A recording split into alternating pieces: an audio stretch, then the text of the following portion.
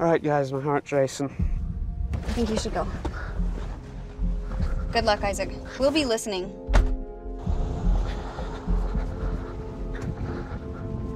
Do you think she's gonna reject him? I hope not.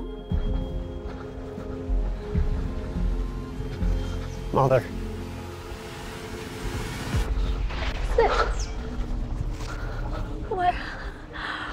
What in the world? I'm so happy to see you. How are you doing? Come All right? here.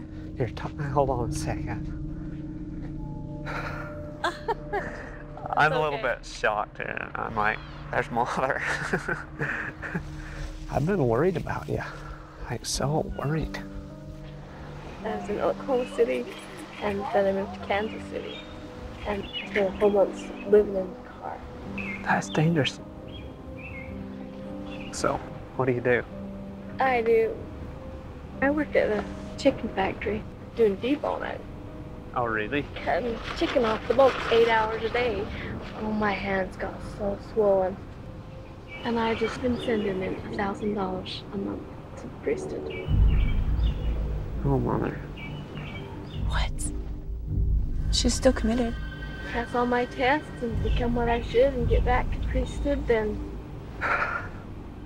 she's still waiting to be invited back. Isaac, does Father know we're together? Father doesn't. He's not talking to anybody. What do you think about Father?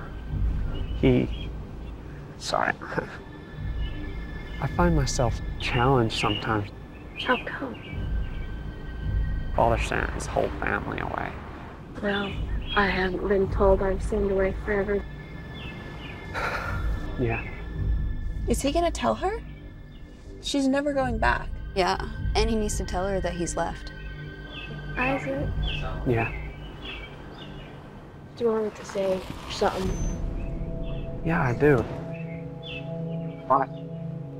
When Father sent me away, what did I do? Did you commit some sin? I did nothing. But I was crying every day. I got to where I couldn't live with myself anymore. I was in the worst kind of depression. I almost killed myself.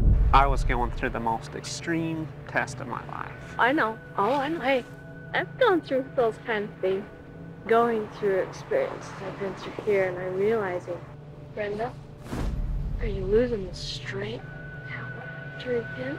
And if it takes me 10, 20 years to renounce my thoughts, I don't care. He's the prophet, and it's the word of God. What? She's just so loyal to Warren. There's something more to this. There's something more. Oh, really? I'm worried about Isaac. Yeah. I hope he's not getting drawn back in by this. Do you think he realizes how brainwashed she really is? She obviously still has a lot of influence over him.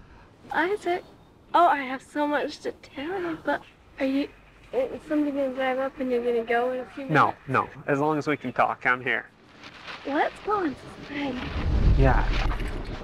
It's like he's losing himself. The devil always tries to get down. Yeah. He's not telling her any of the things that he came here to tell her. Why don't you preach me a sermon? What is she even talking about? Actually, I could. Maybe what I'll do is I'll come back. I don't want you to go. You cannot leave me. No, really, I should. I've gotta go.